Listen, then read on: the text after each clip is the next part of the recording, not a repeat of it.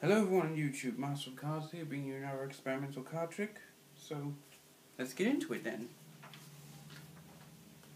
This trick is number 484 in my spellbook. When it gets into it, I call it Huntsman's Revenge. This trick was inspired to me by the film Snow White and the Huntsman, which I saw on the Queen's Diamond Jubilee 2 years ago. But enough about that, let's get into the trick. Now, so we'll need a card to represent the Huntsman. Let's have the Jack of Clubs, that'll do. Well, I can't pick a king because he didn't marry Snow White, who became a queen at the end of the film. Ooh, spoiler alert for those who didn't see it. Let's see, now we're going to have him hunt down, let's see, this one. The Ace of Spades. Perfect choice. Now then, I'll just... Ooh, first things first, I'll let him get a sniff of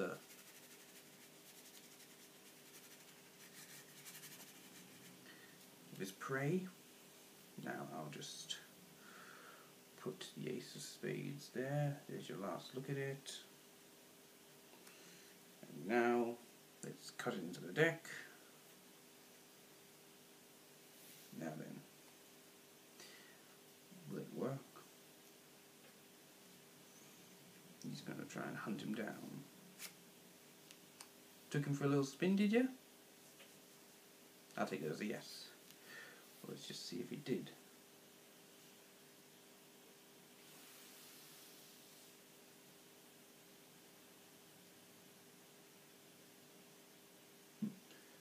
Ooh, there's one card upside down. Those two, yeah. Did the Huntsman get his prey? Yes, it did. I mean, he did. Well done. Here's a little spoiler. I heard rumours there's going to be a prequel to that film called The Huntsman, coming out within a few years. I'm not sure if they may have changed their mind in the meantime, but, well, that's it for now. I hope you did like this trick. There'll be more to come soon. So, until next time, Auf Wiedersehen.